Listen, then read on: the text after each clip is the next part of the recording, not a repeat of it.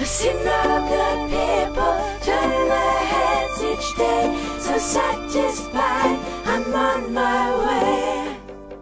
Hi guys, this is Christian from the Zeitgeist Movement Germany, and I'm here with Roxanne Meadows. They're here for their World Lecture Tour in Germany, and we now have the chance to ask them a couple of questions about the Venus Project, transition, and all that kind of stuff. Hi Roxanne. Hi Christian.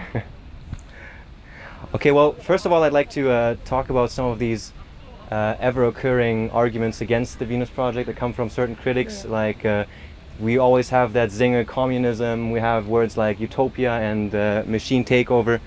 Where do you think do these opinions come from the people? Because we always hear them spewed out the same way. We don't really hear any logical arguments, but we just hear those slogans basically. What is it in the people that makes them say these things? Well, in the educational system today, I don't think people are taught how to be critical thinkers. I don't even think they know what communism is when they talk about it. They surely don't know what the Venus Project is, otherwise they wouldn't equate the two. So it's very hard. This system fortifies people with quick answers to support whatever system exists. All countries train their people with their values and their behavior to support existing systems.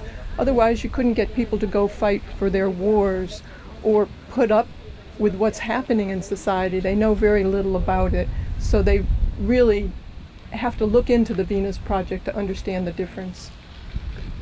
Certainly, I couldn't agree more, and I think that nowadays you really have the kind of thing that people don't like to be noticed by others. If they say something that doesn't really apply to what other people would want them to think and feel and act, like if they don't disagree with everything that the masses disagree with, then they would also fall out of the picture, that they kind of keep themselves under control. You know, we don't need these the police to tell us what to think. We do quite a good job ourselves, don't we?